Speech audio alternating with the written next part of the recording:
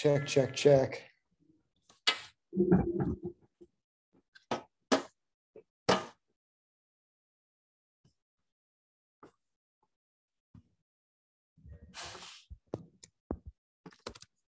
What are you teaching? What's that? What are you teaching today? We're talking about working on wealth. Are you joining us? No, I'm working on a listing. I gotta finish it. Okay, well, we're going to be teaching a class in here, so there's other drop-in space over there if you want some quiet time. I gotta finish this, and my computer battery just died. Oh man. So I'll have to catch it later.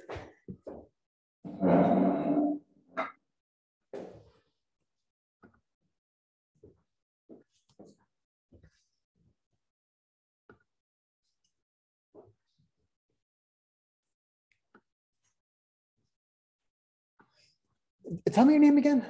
David. David, that's right. That's right. I'm intrigued to see what you have to say. What do you have a specific philosophy you follow, or is it? We're going to be following a lot of the millionaire real estate investor. Okay. But we're also going to be tapping into a little bit of Ben Kinney. Do you know Ben Kinney, one of the top agents in Keller Williams? No. He has a huge agent.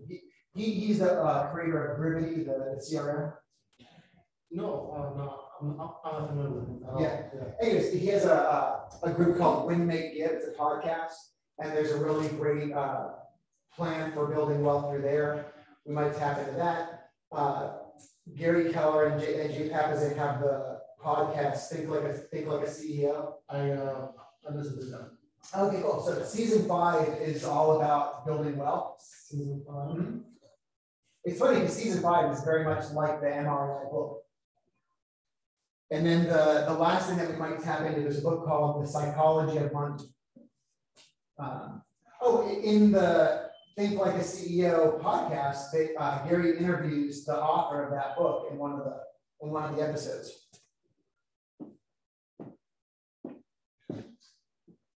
Do you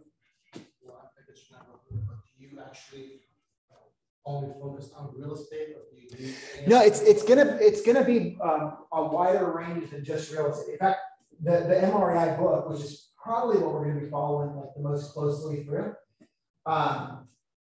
It's funny because it's you look at the cover and you think, oh, this is a book on real estate investing, and it is, but it also covers a lot of other things on top of it: personal finance, goal setting, all that kind of things. I'm trying to get somebody from Kohler Law Firm to talk to us about forming corporations, S corps, that kind of stuff. At what point does it make sense? Like, where does your income need to be at for that to start making sense? So yeah, there's a bunch of stuff that we may be covering.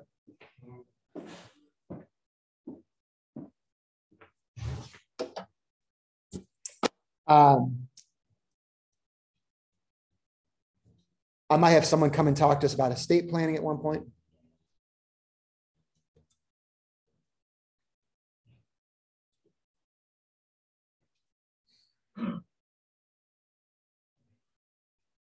I do have extensive training on all of the stuff, even this stuff with the CFP.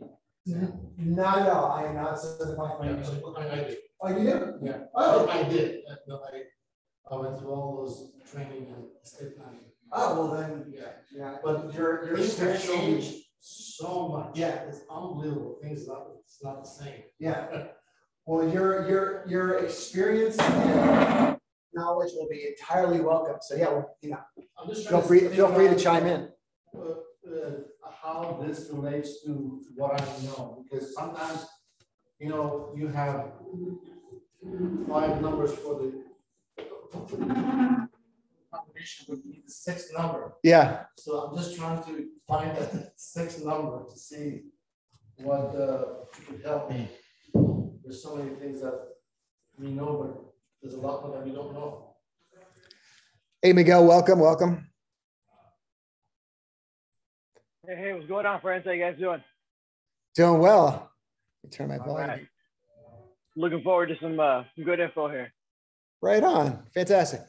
And I must say, yesterday when I was in the webinar, Mhm. the sound was a little low on this side. You could hear Yeah. what they were talking. Understand here. Yeah. Okay. We're going to have that problem today a little bit because I need to keep the sound running on my laptop. Otherwise, you won't be able to hear it when I run the video that we're going to listen to today. All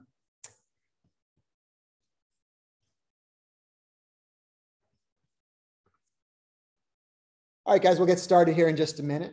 Let's see if we have other people drifting in.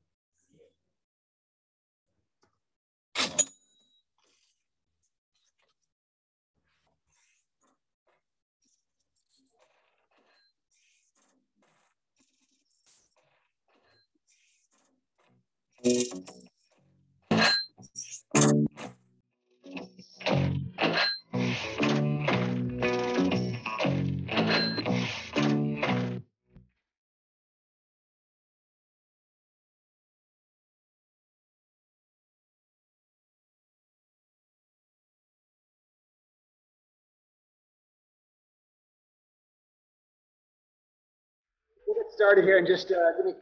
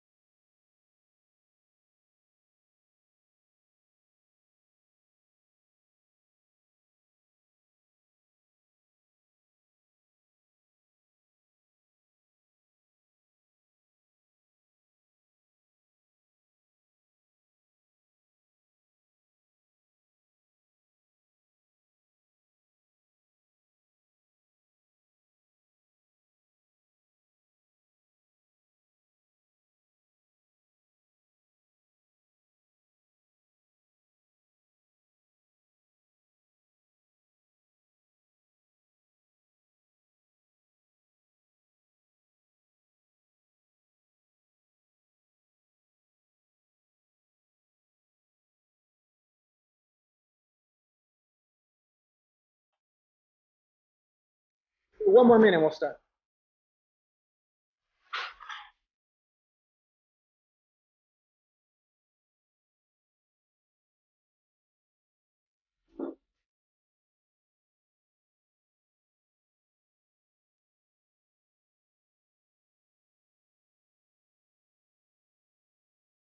Eric Bailey, did you see Max Scherzer pitching for the Dodgers last night? Bizarre. Whole other universe for him. I had a bad trade deadline.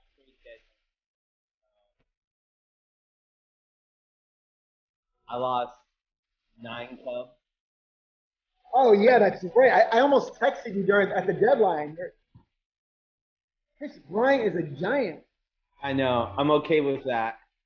I'm okay with Javi Baez going to the Mets. I'm okay with Kimbrel going to the White Sox. I'm just not okay with Anthony Rizzo going to the Yankees. Oh, that's a tough one. That's a tough one. But if you notice, he still wears his old-time Chicago Cubs cleats and batting gloves. Love it.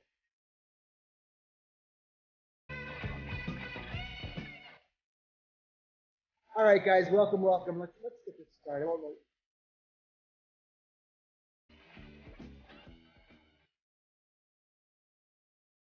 You know, I've never heard that song before. What was that? That's Pink Floyd's Money. I'm kidding. Written in 7/8 time, by the way. Surely you must be pulling my chain with a guitar hanging on your back wall there. Yeah, that's one of the few songs that was a top 40 song that's written in a weird time signature. It's 7/8. I never thought about that. That's interesting. Right on. All right, guys, welcome to Working on Wealth. So to be clear, this is going to be a series. We're going to do this once a week. I hope you join us. And I've been wanting to teach this for years. My concept is I want it to be kind of a study group where we journey together, learn all about finances, and improve our own knowledge of wealth, our own habits, which are far more important with wealth. And as source material, we're going to be probably following the MREI book most closely. If you don't know the MREI book, here, I'll show it to you guys. There you go. Here's the MREI book. You haven't seen it. It's like the MREA, but blue. And surprisingly, it's not really a book just about real estate investing. It's a book also about personal finance. It's almost even a little bit philosophical when it talks about just building wealth and what is wealth and all that kind of thing, right? In addition to the MREI book, we're probably also going to be poking around in the Think Like a CEO podcast, specifically season 5, where Gary Keller and Jay Papasan talk a lot about finances in general and that kind of thing. We may also jump in through some Ben Kinney, if you guys don't know who that is, creator of Brivity, the CRM, also I believe Keller Williams' #1 agent, like literally the #1 agent at KW. He has a podcast, him and Chad Hyams have a podcast called Win, Make, Give, I believe it's called. And that also is a podcast that has a corresponding website, and there's like workbooks that we can use, all that kind of stuff. So it's going to, this class is going to be a lot of class participation, hopefully. And it's going to be one that I encourage you guys to like participate in. If you guys ever want to come down here to KW South Bay in Torrance and come join us in person, totally cool too. Zoom is fine as well. But that just to have an idea of kind of like what the framework is. Now, I'll tell you why I am uniquely qualified to teach this class. I am uniquely qualified to teach this class. Let's see. So out of college, I fell into Silicon Valley working I started as a web designer, got into sales, got into product management, made a ridiculous amount of money in stock options and salary and bonuses and stuff. Blew through that. My wife inherited almost $1 million, blew through that. Later on, we were living on the East Coast, had a real estate team. We were making tons of money. By that time, I was a little bit wiser. We didn't blow through that. It was more, we started accumulating properties. I flipped over a dozen properties. We started accumulating a real estate empire. And when 2008 hit, we got kind of, there was something that we were leveraged a little bit too much. Not bad though. We were by that point a bit smarter, but really we got hit in a really unfortunate circumstance. Both of our kids had serious medical, not serious life-threatening, serious as in like costed a whole lot of money kind of thing.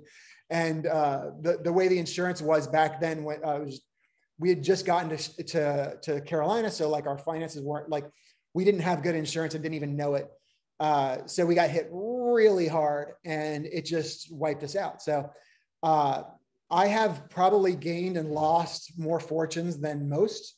There's probably others who, I mean, I'm not unique in that realm, but I've learned a lot of lessons the hard way. I'm not a certified financial planner. It's funny, David here in the office is, I believe qualified, right? You say you have your through the education and the training. Yeah, so he's a great one to have here in our group. Again, think of this as like a study group, right? So we're going to start with this. I've got some questions here for you. You might want to, you don't really need to write them down. You can if you want, but this is more just to kind of get you to realize what this class is about. Question number 1, if you or your family got hit with a $500 medical bill today, could you handle it? Question number 2, what if that was $1,000? Number 3, $5,000. What if you had a $5,000 medical bill? Could you handle it? Would it like how big of an impact would that make? Which by the way, is not all that uncommon, right? I can speak from experience. It can get way worse than that. Question 4, do you know what your monthly expenses are? Business and personal, right? Do you have a prudent reserve? If so, how many months of prudent reserve do you have? And that goes for business and personal. We'll talk a little bit about that. As you guys know, as real estate agents, it's very challenging to get a handle on what budgeting looks like. Because I don't know if I came from a salary world before real estate. And so I was used to just getting a paycheck, and I always just knew that was coming. So no matter what, like my expenses were covered, and the rest was just all play money and fun money as far as I was concerned, which was another very stupid way of thinking about that. But as a real estate agent, you know, even when you're doing well, you may have 3 months where you have zero income. That would be a blessing. Not just zero income. You may have zero income and a whole lot of expenses on top of it, business and personal, right? And by the way, I have sweat more than anybody. You know, I know what it's like to be up at 3 o'clock in the morning, staring at the ceiling, wondering how you're going to pay rent. So I've got that experience too. Do you have a separate business account? Do you keep your business and personal finances separate? Do you have a will set up for when you die? And we're all going to die at some point, right? Do you have a will? Do you have an estate planned?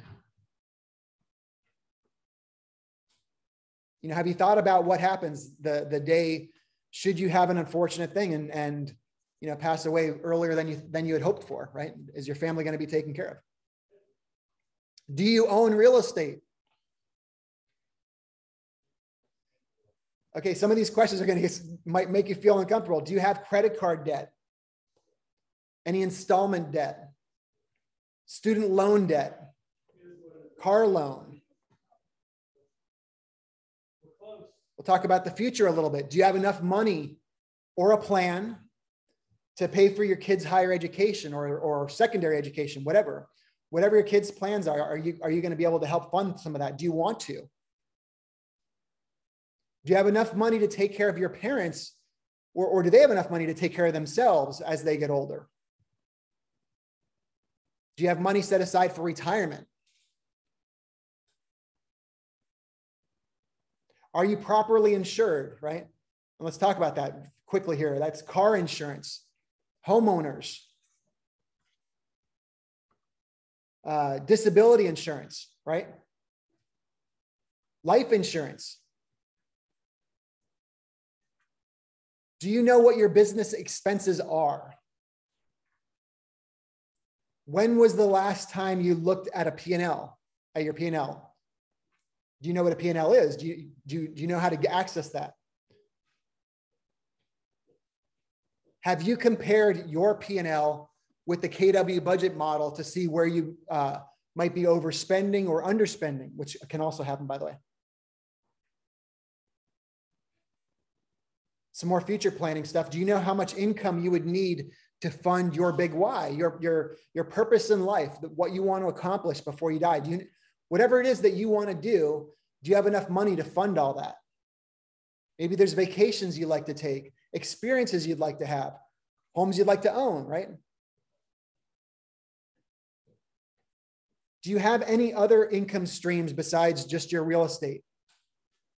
That could be real estate investing, could be stocks and bonds, could be some passive income stream, such as ding, ding, ding, profit share, right? That's something we can all take part in. And then one last question for you guys. Has this questionnaire made you feel at all uncomfortable? I'll tell you, I'm in much better financial shape than I was 5 years ago, 10 years ago. And yet, as I do this, like even as I'm just teaching this class, I'm like, my palms are a little sweaty. Like it's definitely not the most comfortable topic for me. So I hope you guys get that. Any questions right off the bat? Let me ask you this. Is there what would you like to get out of this study group, as I call it? Anybody want to talk about that? David? Yeah, I think the basics are really good to review, like what you're pointing at. Also, I want to try to figure out if there's a strategic way to accumulate wealth. And obviously there's many avenues for that, but leveraging real estate, that's all. Absolutely. So we're definitely going to cover a lot of real estate investing specifically. because we're going to go through the MREI book. I don't know if we're going to like go through it chapter by chapter or maybe skip around a little bit. I'm kind of like still ironing out that a little bit, but we're definitely going to spend a lot of time in the MREI book. There's a lot obviously about real estate investing, and they very much have a plan on doing, Gary and Jay have a plan on accumulating wealth, and so does Ben Kinney. And they're, as you can imagine, very similar, but there are some differences. So we may cover them at different points or whatnot. Great question. Thanks, David. Anybody else? We're talking about what you would like to get out of this. I'll also encourage you guys, if you're available, and not everybody is, but if you can, feel free to put your video on so that we can all do it. I mean, it's a pretty small group, so you can, unless you have a lot of background noise, you can even leave it off mute. It's not a big deal. All right, so here's what I've got for today. This is a great place for us to start. And back to that questionnaire, wherever you're at, and sadly, I did not think that this class was going to be very packed at all. So I'm actually surprised that we got 10 people here, because most people who need to hear this the most avoid this the most. I can tell you, if this class was offered in my market center 5 years ago, I would have made absolutely sure to not even be present in the office while that class was happening. Like I did not like looking at finances or anything. I just knew I made a lot of money, and that was my whole financial plan. I just make a lot of money and just don't stop doing that. A very stressful, poor way of handling finances, I might add. Okay, so here we go. Let's start here. This is from today. We're going to watch this video. This is really cool. It's going to be a while, and we're going to stop it periodically to kind of take comments and whatnot and see where everybody's at. But this is really cool. It's posted on KW Connect, although very few people know about this. This is, hold on, let me do that again. Share screen. Let's click.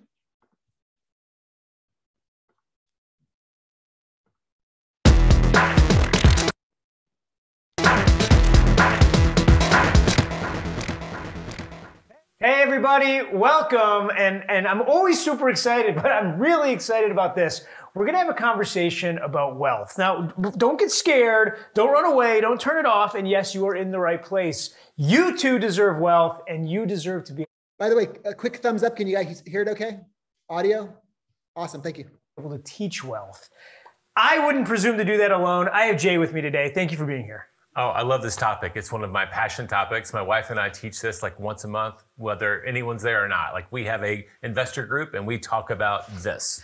The collection of wealth and the collection of money really has been the preoccupation of so many people's lives. The challenge is many of those people don't know the fundamental rules to money. And so what happens is, and we're going to get into this, they end up working with very little to show for it over a long body of work. And we can help people avoid that. So here's how we're going to do this. We're going to have a conversation where we're going to give you the genesis of how all of this started, the path on how we got here, and we're going to try to prove out some of these concepts to you. The goal of this video is to make sure, number one, you understand why this discussion is so important.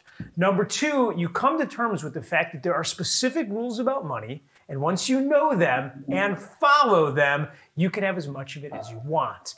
And number three, we're going to lead you into the next video where Jay and I are going to tell you some of the words that we use to move people into action faster with us than without us when it comes to growing wealth. So let's get into this.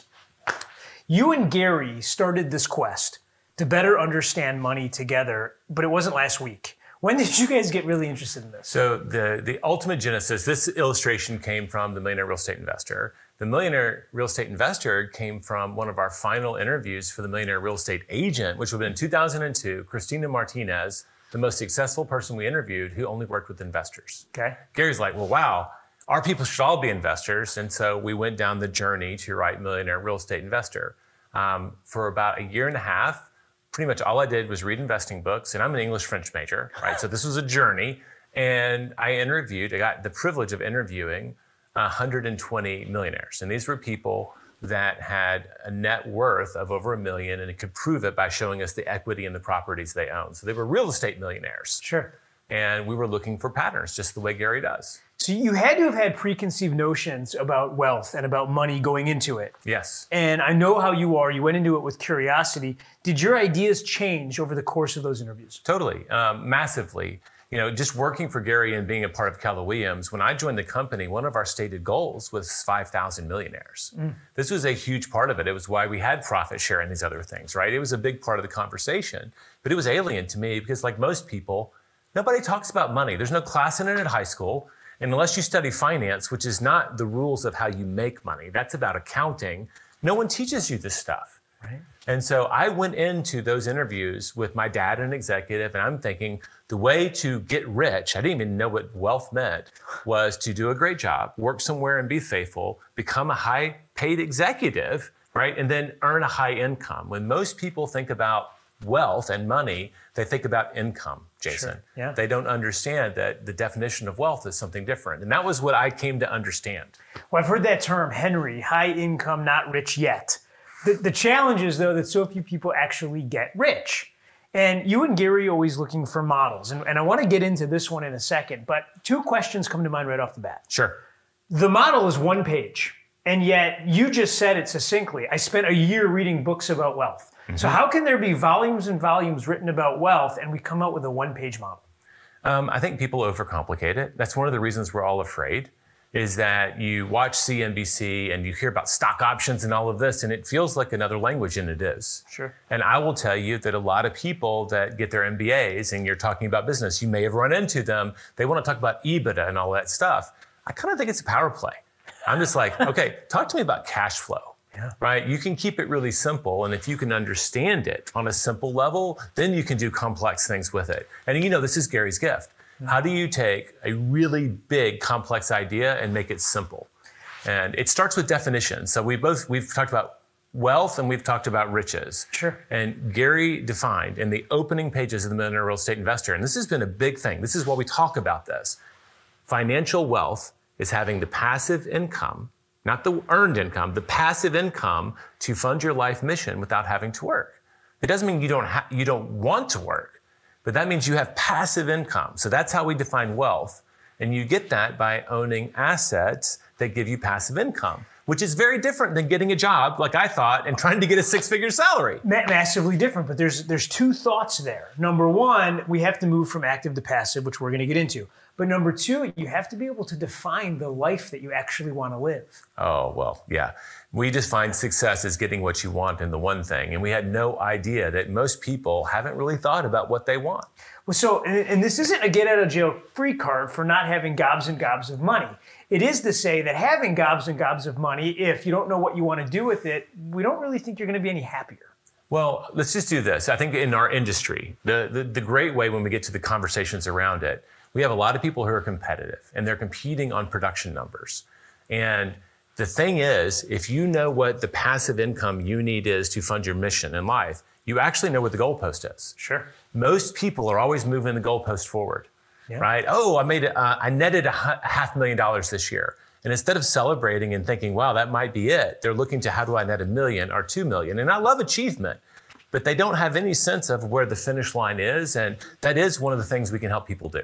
I'll never forget, I was sitting with a mega agent and I was trying to be impressive right off the bat because I was recruiting and you always want to be impressive. And so I said, my team sold blank number of houses. And she said, that's really interesting. And I said, well, how about your volume in production? And she said 3. And I knew full well this was someone who sold more homes than I did. And I said, well, what do you mean 3? And she said, oh, I count my years by how many homes I own free and clear at the end of it.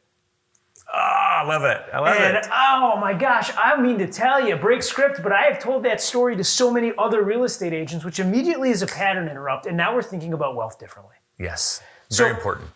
Let's get into this because here's the general consensus from every team leader and OP that I've talked to that doesn't feel wealthy yet. Mm-hmm. I feel a little fraudulent talking about wealth. Or I run from the wealth conversation because I don't want to be looked at as a fraud. Or this person knows that I'm not rich yet, so I don't want to talk about it. Or this person makes more money than I do. So how can I talk to them about wealth? One, I think if we can internalize some very simple concepts, and I think we can also be transparent. Say, I'm on the journey to. Very few people get opportunities to have conversations about money. Mm. And very early in our wealth building journey, we started hosting millionaire meals, millionaire mochas, millionaire margaritas. You say it. And I was surprised at people like, oh, we actually get to By the way, I'm considering moving this class and calling it Millionaire Margaritas. Just keep that in mind. That's something we could do if we want to. Okay. Talk about money, and they were excited. Yeah. So first off, most people don't get to talk about this. So they won't be resistant to say, are you curious? Would you like to learn more? I am too. Let's do it together. You do not have to be an expert. Just like to teach someone the principles of the millionaire real estate agent, do you have to have been one? No. No, you just have to understand the models. So, and then we go on the journey together. And we stuck with kind of the general idea, right? As the theme for all of these videos has been, if you can use simple pencil drawings to explain complex ideas, people move closer to you emotionally. That's exactly what we did here. Usually, I would just be writing this and you all would be sending the emails that you can't read it. So we decided to print it out so that you could. But this is written in such a way where you can pull out a yellow legal pad and a green marker and you can draw this for somebody. And while you're doing it, you will be giving them the keys to unlock the mysteries that they've never really understood, which is simply how money works. Because to me, Jay, this looks like a giant Planko board. And it falls down. And I was so confused about money. I thought there was so many things you can do with it. Explain how this works and clarify it. Well, first off, I love that you just evoke the image of the little marble going down on a Planko board. Okay, that's great, because that is how this works. No, that's how this works. So let's just start at the top. You have two kinds of capital, human capital and capital assets. Fancy words for you're working for money or your money's working for you. And we're going to get back to that. But when we talk about financial wealth is how we move from I'm working to my money's working for me. Okay. When enough of my money is working for me that I don't have to work anymore, I'm financially free. And that feels really good. And I'll tell you, when we think about big whys, so when you ask someone, why do you want to be a millionaire? Why do you want to be financially wealthy? Almost every answer comes down to two things. It's not stuff. It's not even experiences. They want either financial security because they grew up without a lot, and what they want to avoid is being afraid of not having it, or they want freedom to choose to do what they want to do, when they want to do it, with whom they want, for as long as they want. Yes. Right? It's that idea of freedom to choose. And those are the fundamental drivers for why someone is willing to move from here to here. This gives you cash flow, not EBITDA, no fancy, it's cash flow. It's just cash. Right. We work in real estate. That's what we get from a real estate property, simple language. And you have four choices. This is the part that always blows me away. Because when you explained this and then you defied me to try to think of a fifth, I couldn't. This is it. Gary did a great job. There's 4 buckets. Most people spend their most time on number 1, spend it. Yeah. And because of that, they never get to the other ones. But you can spend it and you can hold it. And we say hold it. This is like savings. So in the freezer, under the mattress, in a bank, same thing. Right. And if you're holding money, the real truth there is you have cash and it's available for emergencies, but it's probably not growing. Right? Your average bank account savings is going to pay you like less than a percentage in interest. And we know that that's not even to fight inflation. So it's actually shrinking every day. Every day. But there's a reason you have it. Because if the air conditioner breaks, you don't want to put that on a credit card, right? If you have to go to the doctor, you've got some emergency funds, just like we do for our business folks. You can then donate it. Hopefully you tithe, maybe you do more, you're going to give to charity. And you guys are so great at that. Thank you for everything you're doing for KW Cares. Keller Williams agents do that in a big way. And KW Kids can. That is our strength zone, or part of our culture. And the last one, and this is the one that nobody wants to talk about because they don't understand it, is you can invest money. Well, the simplicity of getting to this point is everyone understands spend it. We all know what save it means, and we're all good at donating it. That's it. And so this is the only mystery on the board. Right. And people get confused about what it means to invest. They'll say, hey, Jason, I went and there was a deal and I invested in a great couch. Okay. What they meant is they got value, but they spent their money. Okay. Right? Because the couch is not an asset. It's not going to go up in value over time, and it's not going to give them cash flow. It might give them cash flow if you look under the cushions and you find a few quarters, but that's it. Okay. You're just spending money. Yeah. But when you invest money, you expect a return. Sure. A financial return. And this is where I love it. Well, so that's the simple definition for me. So if I'm confused on what investing is, it's that I'm expecting a financial return. Yes. I get to decide what that return is, and I get to decide what risk I'm willing to take, which is usually in proportion to what return I'm going to gain. Absolutely. And that's where when we get to profit share and the risk quotient and the return quotient, that's where that conversation blows up. But someone has to understand it in context. Now, I promise you, we're not just trying to trick you into learning about profit share. We would never do that to you because it's not the most powerful investment vehicle ever. I promise. All right. So there's basically two things you do with money when you invest it. You're either lending money to someone who thinks they can make more money with it, and so they're going to pay you for the opportunity to hold your money, or you can own something with it. Okay. And then there's two styles for lending and owning. You can do it passively or you can do it actively. This is it, man. Like, So it's four choices. It's like a matrix. Am I going to own or am I going to lend? Am I going to do it passive or am I going to do it active? okay. So let's talk about passive lending. A money market, a CD, a bond, or a treasury bill. Most of those, you're loaning money to an institution passively, right? You don't have any, you just have a little piece of paper you sign, you give them the money, and they're going to pay you what kinds of rates of return. Because the bank's not going to call me and ask me to help them invest it for them. They're not going to ask my take on it. They're going to do all the work. Totally passive. They just want your money. Got it. And like with a CD, they want it for 10 years, Yeah. right? It has to wait a long time. So it's totally passive and it's lending. That's the lowest rates of return. Okay. You can also own stuff passively. If I own stock in Apple, I passively own Apple. Yeah, they're not calling you to ask about the new feature for the iPhone. No. And there's no amount of iPhones I could ever buy that will raise that stock. Right. Not on a personal level. Unless I'm an executive in that company, I can't influence that investment. So I'm along for the ride. It is a passive investment. You also, for whatever it's worth, you really don't know what's actually going on in that company's boardrooms. Once a quarter, you get, if you're willing to read the statements, you get something, which is often kind of arcane and hard to understand anyway. Sure. A real estate investment trust, a REIT. You can passively own real estate. Yeah. Right? Hey, I want you to invest in real estate. You can do that passively as well by owning these funds that own lots of commercial buildings or whatever it is. And also mutual funds is that as well. And traditionally, what has the stock market yielded? What do most people say? The rule of 10, right? I'm going to double my money every 10 years if things go well in the stock market. Which is going to be around 7%, but it's 8 to 10 is what I often hear. Historically, the stock market will yield. So even on the low end, 7%. That's a lot better than lending passively. Sure. Right? Now you can own. This is where we want to build wealth. You can build some wealth in owning stocks, especially if you're an insider and you have a lot of money to invest. Where you get to active lending and owning, which is the world we live in, by the way. We have a tremendous advantage here. This is where the huge rates of return are. So active lending is like owner financing. I own my house free and clear. I'm going to offer you financing. Why is that better than like a passive loan? Why do you think? Well, I definitely understand it more, and I get to be involved in picking who I'm going to give it to. Right. And Which is kind of work. And I got to think I'm going to be able to charge more for my money. Exactly. So you get to charge above interest rates because you are now off the books lender. And what happens if they default? I get the asset back. You're the bank. I'm the bank. And in this country, the bank seems to always win. They do tend to win. So there is even upside in the downside because you have a small job in it.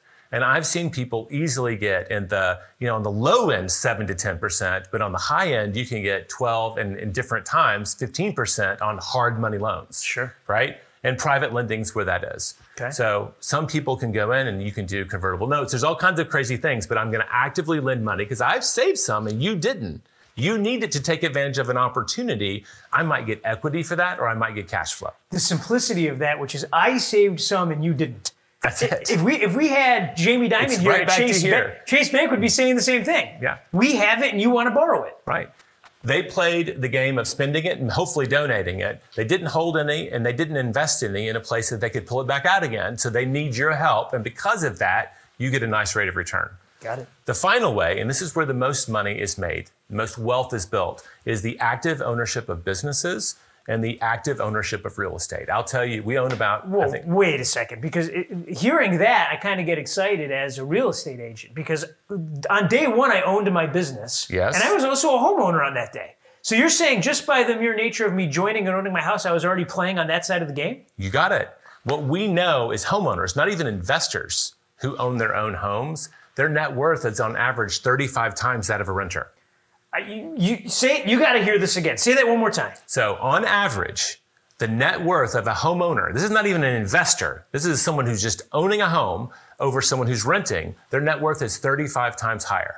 This is so vitally important for you to take out and go tell everyone you can. This is the essence of how residential real estate agents change the world. If you're passionate about changing a community, go make a bunch of those people's realtors, because leasing a part of America is great, but owning a piece of America is where you can literally start making a difference in your life. You got it. And we own about 9 rental properties, my wife and I. Over the years, we've acquired them, right? And I look at those and I expect them to get a rate of return of between 18 and 24%. And that's in Austin, Texas, where big number. cash flow, yeah, it is. But it's active ownership of real estate. And you mentioned this earlier. There's a thing, this is like special treat, like sidebar in a book. The rule of 72. You heard of this? So this is a great formula. The rule of 72, if something's growing at an interest rate of 10%, divide 10% into 72, 10 into 72, it's about 7. Sure. It'll take 7 years at 10% for your money to double. There it is. Right? And so if you go from 7% to 14%, how many years is it going to take? Well, you short circuit the whole system. You've cut it in half, right? And now your money's doubling in half the amount of time. And that's how things get big really fast. That's why we care about the rate of return. The higher the rate of return, the faster our money doubles, it grows faster, and we build wealth faster. Right? If you're trying to become a millionaire in treasury bonds, you better have invested millions to begin with. Sure. Or that's kind of the Methuselah method, right? It's going to take you a few hundred years to get there, right? Because the return is too small. But ownership of business, how much money, do you know the story? How much money did Gary borrow early in the years of Keller Williams to finance this company? $40,000. I'd heard 60, so let's give it either one. It gets better every time. time. On the high end. What is the rate of return on that money, you think? Oh, I can't even fathom. It's infinite. Yeah. It's infinite, right? Effectively, he borrowed none. Right. Right? And most of you who own a real estate business, you bootstrapped it.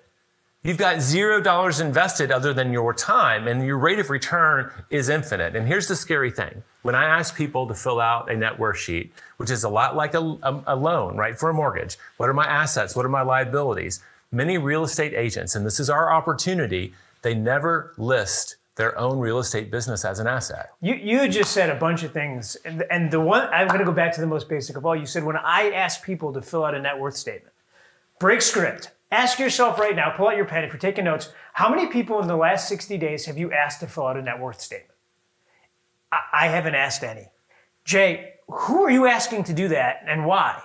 Everyone who's in my world that is willing to be my mentee on that, that's the question I ask them. If you're willing to do that and be transparent, what I know is this. We have a group of about 40 people in our this world that meet once a month, and the only requirement, they don't have to buy houses or anything, is that they're willing to share their net worth publicly once a month.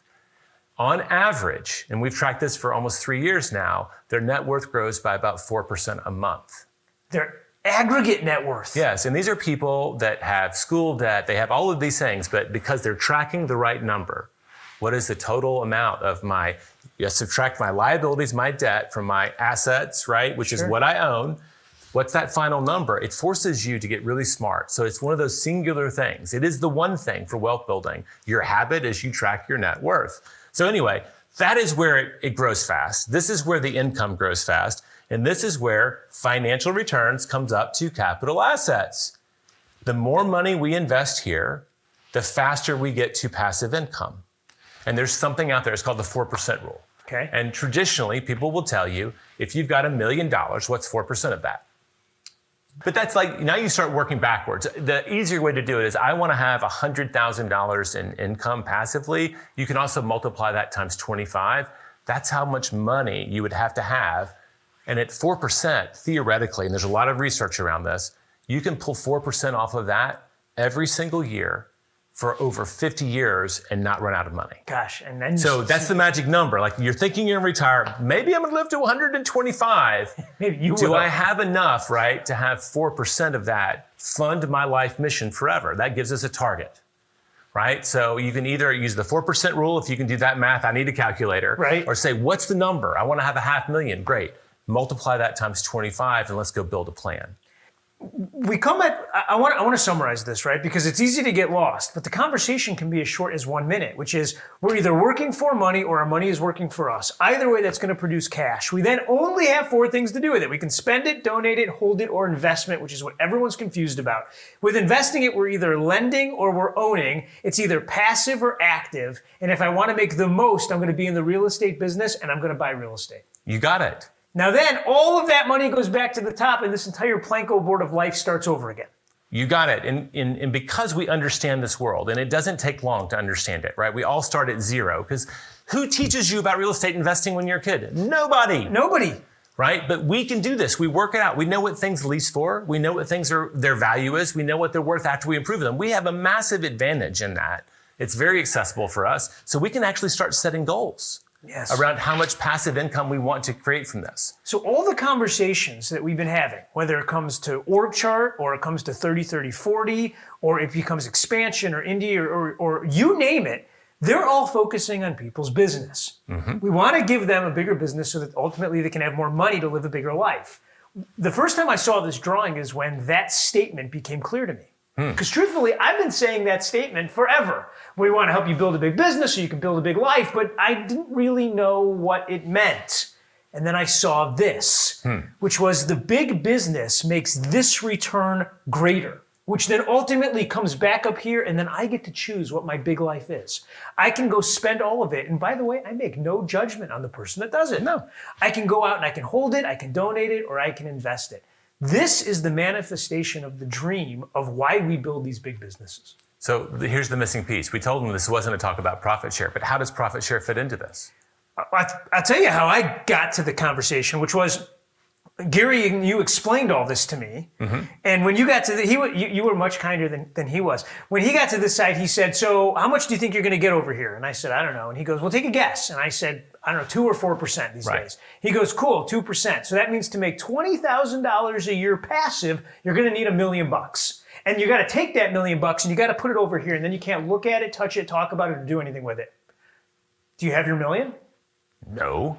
But I didn't want to say that. I was like, yeah, let's ask me a different question. But no, I didn't have the $1 million. As a matter of fact, and I hate to admit it, I didn't have very much at all at that time, but no one wants to say that to the person they're trying to impress. Right. So in the back of my mind, I was thinking, Gary just spent with Jay a half hour explaining a game that I'm not going to be able to participate in. And that's when you started talking about profit share. And the beautiful thing about profit share in the world that we live in and the company we work for is you can shortcut this process. You don't have to have any cash flow to participate in profit share. That's the key. No cash invested at all. It's a little bit of human capital. Am I willing to build relationships with people? Am I willing to refer them to my team leader? And then follow that process, right? I don't have to be a recruiter. I don't even have to learn a whole lot of skills. Right. But I've interviewed at least 4 people this year that already, for how I built this, and I know in Wealth Building Wednesdays, we have a lot of people that in as short as 5 years are getting $20,000 or more in profit share. Which means you'd have to have $1 million if you were playing the game that everybody else is playing. You see, that's the part about being in Keller Williams that not enough of our agents really grasped, was that, yeah, sure, we have the opportunity to go build these giant businesses, and we're the home of systems and models and technology and people, and all that is great. But we also have a passive opportunity to create more generational wealth than any other firm has ever had. I know, and it's like a part of my mission now to help people do this, and I know that you're passionate about it too, but I'll just bottom line it. When you make money and when you're coaching people who are making money, the thing that we want them to do is not spend so much that they can't invest any, and we want them to be investing in their business and investing in real estate. And the other thing they can do is make sure that one of their activities is building their profit share. Yeah. And then let time do the trick, because the magic thing on all of these is time, and we've seen it in the profit share tree. So why is profit share? Okay, we'll stop it there. They keep talking about profit share for a while. If you want, you can go and check that out. But that whole first part, talking about the path of money, which is also one of the, on the podcast, the Think Like a CEO, it's one of the episodes is all about the path of money. And in fact, I believe at Family Reunion this past year, let me just stop sharing here. At Family Reunion, Jay and Gary did a whole episode, which was very similar to all of this. So haven't seen that. Any ahas? What do you guys think? What lessons learned? Pretty cool, right? That, by the way, that, give me a second here. I have that, let me save this. I'll share it here. If any of you guys want that diagram, I'm going to put it here in the chat bar.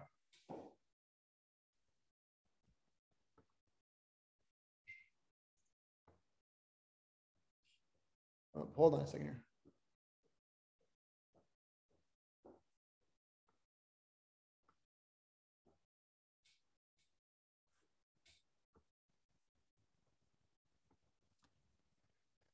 So that figure comes from the MREI book. And by the way, I want to stress something here. One of the things that people don't realize that the MREI teaches is for us real estates, they give you all the tools, including some of like the marketing material you would need if you want to start teaching investor seminars.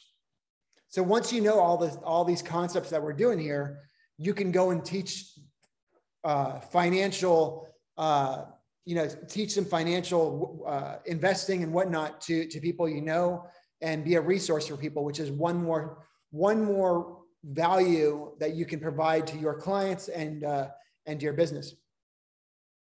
Any other questions we have? Any lessons learned?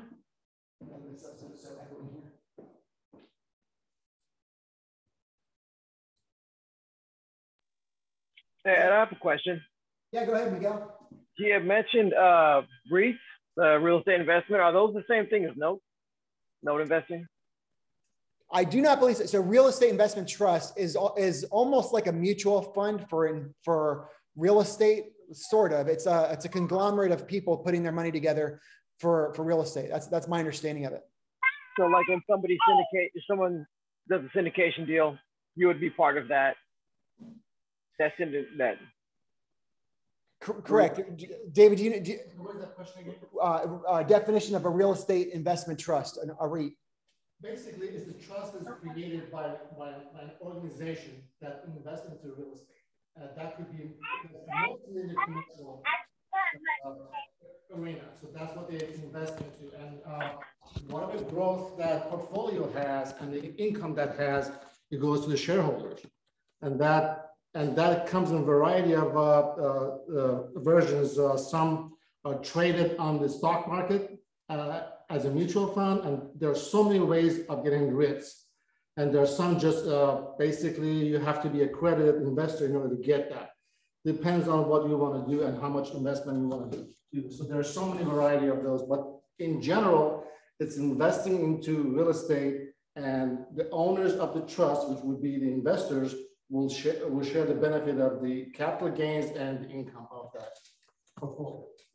But you're a passive owner, right? You're not doing anything at all. Yeah, you're not choosing the real estate. You're not managing it anyway. It's a passive income. You can't affect personally the outcome because you're not involved, right? Unlike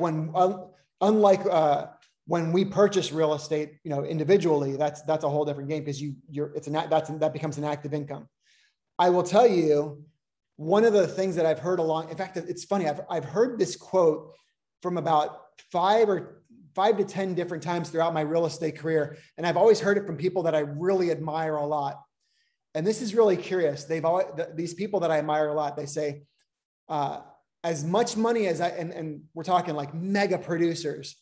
They say, as much money as I've made with my real estate business, I've made a whole lot more real estate investing. And they say, and if you do things right, that should be the path that you follow too. So I've always thought that was really fascinating. And I've heard that, like I said, 10 times from people I really admire. So any other questions, lessons learned? Why don't we do this for next week? We're going to go over the Millionaire Real Estate Investor. And if you've got a copy of that book, let's do, for next week, we're going to do, it's not really the first chapter. It's called Overview. It goes from page 15 to page 34. And it's just a few lessons learned after that, we're going to start diving into some actual like nitty gritty, workbooks and homework. The other thing that I would recommend Now you guys all seem like you're a little more savvy than what I was expecting, but because I will tell you, I was a coach for a couple of years, and I've been in the business for a long time. I will tell you, most real estate agents, their finances and their business finances are a complete mess, and they just deposit and hope that they withdraw slower than at the rate that they deposit it. I mean, that's literally and most agents don't even have a separate business account. I mean, and if that's you, if that's somebody on this call, start where you are. Like, there's no shame in that. Let's, we're all starting where we're starting. The fact that you're here is you're already miles ahead of where you were yesterday if your finances are a mess, right? Because you're now in the solution, and we're going to start working our way, chipping away at it. So here's a couple of suggestions. When I was a coach for a couple of years, a real estate coach, this is what I would tell people when they were like, oh my God, my finances is a mess. And I would say, well, here's my quick 5-step plan on how to get your business finances cleaned up. And so what I would recommend is listen to my 5 steps, and wherever it is the step that you haven't taken yet, see if you can take this next step this week. Number 1, get a bank account for your business. Doesn't have to be fancy. Just go into your bank and just say, I would like a separate account for my business. And they'll walk you through it. Doesn't have to. Now, if you want, you can have it named after whatever, have a separate name for it, but it doesn't have to be. It doesn't even have to be a business account. They don't need to know that it's for your business. All that matters, there's no reason legally that it has to be a business account. All you need is a separate account for your business. Something that you can write checks out of, deposit, hopefully something with a debit card would be great. Just something you can use for your business. So there's number 1, get a business account. If you haven't done that, see if you can do that this week.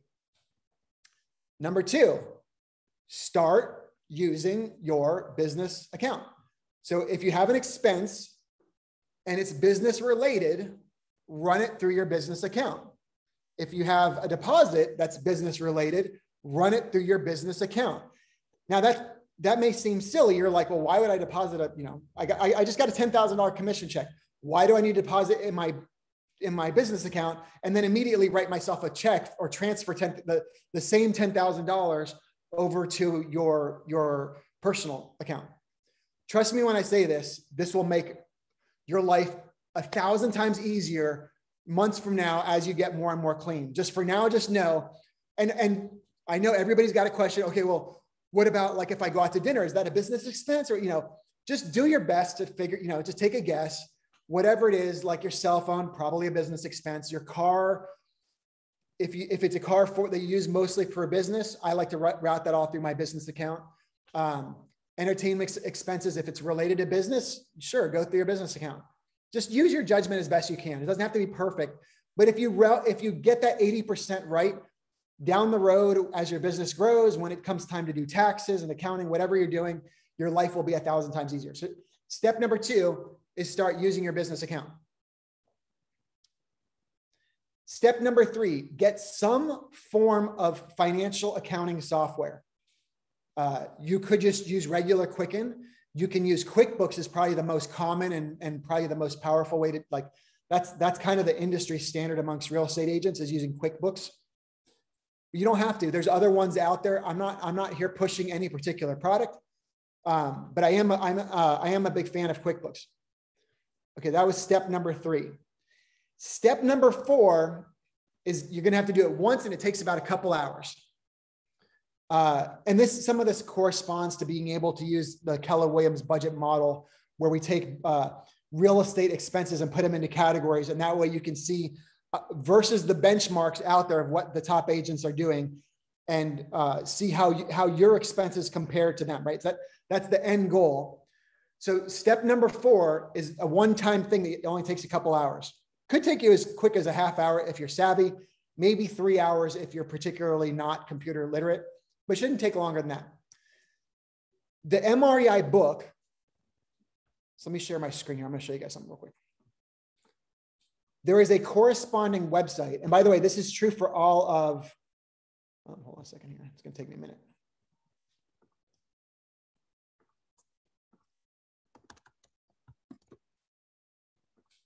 Okay. All of Keller Williams' books has a corresponding website. It's called Keller Inc. Keller, K-E-L-L-E-R-I-N-K, not I-N-C. It's I-N-K, like an inkwell. And here's a picture of it here. Here's the website. If you go here under, so that you can order all the books, of course. Here's all the Keller Williams books. You probably didn't even realize that there was this many, but there are. But if you go underneath resources, and then you go under Millionaire Real Estate Investor, Millionaire Real Estate Agent. By the way, there's a bunch of stuff that we're going to be using here for MREI, but for MREA, the agent book, there is chart. You'll see down here, it says Chart of Accounts XLS, Chart of Accounts Excel spreadsheet. Go ahead and download that. And then when you open it, it's going to have a chart of all the different accounts. And go ahead and line those all up in QuickBooks. Maybe next week if you guys have trouble with this, I can show you that. You want to set up all your categories for your business in QuickBooks so that they correspond with the categories in MREA. That is step number 4. And please note, there is no miscellaneous category. Everything has a home. Okay. So once you've got step 4, that is set up all your QuickBooks so it corresponds to the MREA chart of accounts. And then step 5 is as you're putting your expenses, logging stuff into QuickBooks, use not only log it in, but use the account, and that way later on, once you have that. By the way, once you have step number 2 down, which is you get a business account and you start using it, everything else you can do later on. You can have an accountant go do it for you. You can hire someone to do it. But once you get to that point, you're now at least most of the way there. So step number 5 is you start entering in your expenses and chart them to the account, so that way you could once you're there, the rest of it's really fun. And I don't know, I find it kind of interesting. So like I recommend once a month doing a P&L sheet and seeing how you compare, making sure there's nothing on there that's crazy that you weren't expecting, reconcile your accounts, go to your checkbook, make sure your checking account, make sure everything's logged in. A lot of places you can just download it straight into QuickBooks and just make sure everything's matched up with whatever expense it corresponds. And then about once a quarter, I take that P&L for the quarter and I match it up against the KW budget model, and I see how are my expenses comparing against the model. Because that's the goal, is we want to be able to one of KW's 4 models. Well, now there's 5, but the 4th model, the 3rd model is the budget model, where you take your expenses, you match them up against. That is a super, super powerful tool to use on occasion. It's going to let you know, it's going to kind of guide your business. Like you'll see really quickly, oh my God, I'm spending 40% on marketing. Probably you need to cut that back. That's way too much. Or on the flip side, you're like, oh my God, I'm making enough money now that this actually says I have enough money that I should be spending $50,000 on salaries, but I don't have anybody. Well, maybe it's time for you to start thinking about hiring an assistant. That's one of the ways that it's time to hire it. It's funny, at the beginning of class, I was telling you guys a bit of my history, and I have a very tumultuous history with money. So when I started making a lot of money as an agent, I had a coach, and my coach was like, hey, you're busy enough and you're making enough money. You need to start thinking about hiring an assistant. And I was like, I'm not hiring anybody. I want to keep every penny. Like, I'm too scared. I'm afraid that this could all end tomorrow, and I'm going to have an assistant who's looking to me, and but he was like, Ed, you've got prudent reserve, and here's your income. Like the model says, you're now ready. Like there's no reason why you should not, and you're busy enough that you really need one at this point.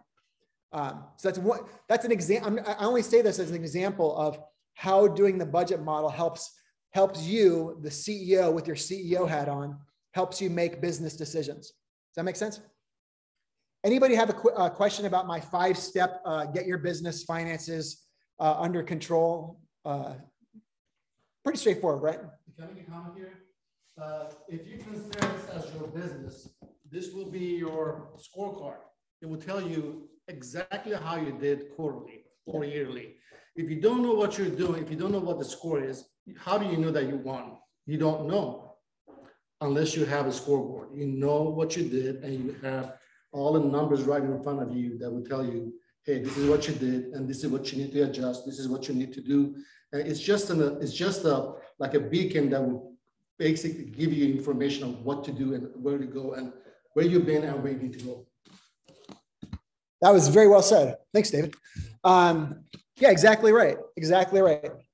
And again, we're not going to be talking that much about our business finances, but that is, you know, anything that's financial related that corresponds to realtor, I feel like is fair game for our little study group here. Okay, let me do something else too. Let me give all of you guys my contact information. For those of you who I don't know, I am the Director of Growth at Keller Williams South Bay.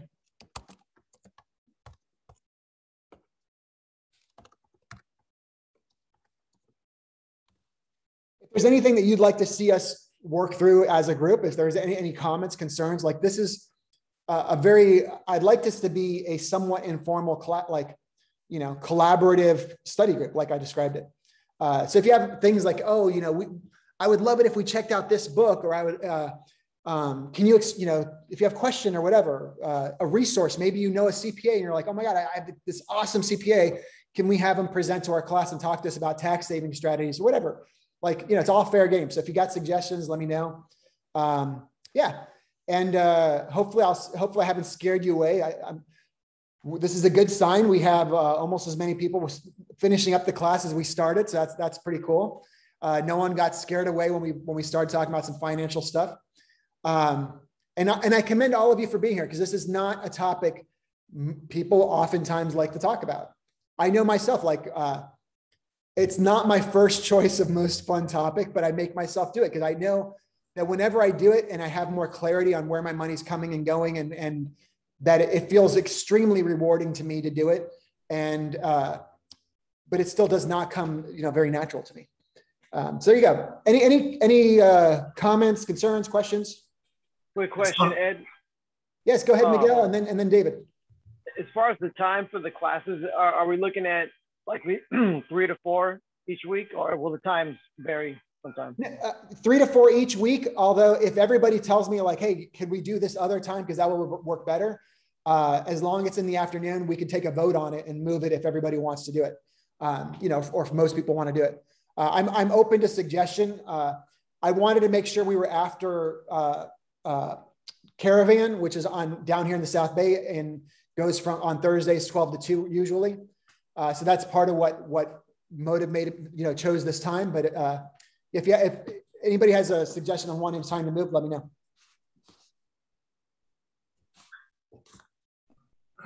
Good stuff. Was that helpful? Was that good? Everyone gets something out of it? Yeah, it's funny how something that could be so dearly important to us, we can build emotional resistance around it. It's like you're talking about having emotional dysregulation, thinking about it. It's like, well, what's more important is the ability to make us really happy. It's funny. Yeah, so true. And it's so funny. As a country, as a people, and maybe it's everywhere. Maybe it's not an American thing, but our relationship to money. You get people who all they want to talk about is money, like 24/7, and that's all. They're kind of boring because that's all they want to. They don't have a life. That's all they want to talk about is what their latest investment was, or they want to tell you their latest thing. And then everybody else is I feel doesn't want to talk about it at all. But I feel I want to talk about it some, I want to be smart about it. I don't want it to define my life. I don't think money is, what defines people. I don't think money is the most important thing in the world, but it's definitely part of the equation. And most of the things that are important, a lot of them have price tags that are attached to them. So if you want to feed the world, there's probably going to have, you're probably gonna have to raise some money to do so. If you're going to want to, put out fires in California and stop climate change, you're probably going to need to raise some money. There's a lot of, money is a vehicle, and when you got your head on straight, you can do a lot of great things with it. So, yeah. Ed, if you don't have the book, just go online and order probably the coil bound. Sure, either version is fine. Any version of the Millionaire Real Estate Investor is fine. I will tell you guys a secret. If you stop by Keller Williams South Bay, we have a stack of them here that is just sitting there that no one, you could take one and no one would ever notice it. So there you go. I was going to add, I think you touched on something that's a gaping hole in our education system, and in that money is never talked about. It's never taught, not even at the college level, unless you look into it yourself. And it's such an important, it's why we go to college. And, it's so important to our lives. It's amazing how lacking our education system is in general when it comes to learning even the basics about money, assets, and liabilities. Yeah. Miguel, that is such an awesome point. I'll tell you this really quickly. Like when I was about 38 years old, I didn't know I was so ignorant about all this stuff. And someone gave me a copy of Rich Dad, Poor Dad. And I read it and I was just like, oh my God, it just blew my mind. And I just kept thinking, like, why did I no one had ever mentioned any of this stuff to me. It was just not anything I ever even remotely knew about. Keller Williams, Gary Keller felt kind of had a similar experience in that he like you're saying, Miguel, he noticed there was a gaping hole in our education system with regards to money. The class that he teaches called Quantum Leap, which by the way is available to you as an agent. But he also teaches QL for kids or something like that. I forget what the title is, but that's Quantum Leap for children. Not just like young kids, but teenagers and kids in their young 20s, to teach them all about finances and money and how that all works and funding your dream and all that kind of stuff. So that I took Quantum Leap. I've taken it a couple times now. Wonderful class. I highly recommend it. You go to KW Connect and find it. It's not, I'm not qualified to teach it, but I highly recommend it. So yeah, and if you have kids or no kids who at that age, I know when my kids are old enough, I can't wait to put them in that class. And by the way, I try to talk to my kids more about finances than my parents ever did. Just a quick add on to that is I've recently started playing Cash Flow for Kids with my kids, the board game, because I saw the LA Real Estate Investors Group. They'll meet as adults and play the Cash Flow board game. Yeah. And so it's good stuff. It seems like our education system was put together to make nice little workers that stand in line and do their jobs. Yeah, it's funny how it was just never seen as being something kids should be taught. And I think part of that's just because, parents were never like, no, this is not a topic that was really, really sought after and kind of organized and thought. Like it's only been in the last, some decades that personal finance has been something that more and more people like want to know about for their own. Other than that, it's just been kind of like not really spoken about and just kind of passed down, orally from generation to generation. Well, it's kind of taboo to talk about it. Yeah. That's what it is. It's something not to talk about because most people, they're not comfortable sharing their information, and they think that if their kids know, everybody else would know. Yeah. So that's why they don't share the information. Yeah.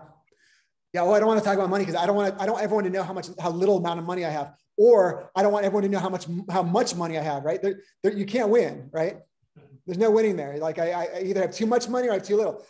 I want to find the person who has just the right amount of money that they're like, hey, everybody, I can now share with you guys. I have just the right amount of money. I can now tell all of you guys that, right? So we're going to try to dispel a lot of that taboo here and just kind of be open about it.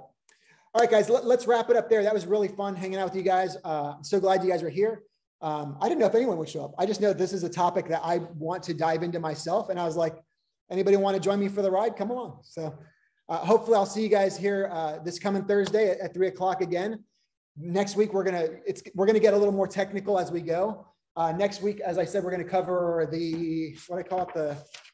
that first chapter of MREI overview. Overview is for next week. So I recommend reading it before then so that we can just like talk about it and not have to read through it or page through it in class. All right, guys. See you all next week. Glad to see you all here. We'll see you next time. Thank you. Thanks a lot, Ed. Appreciate it. Everyone take care.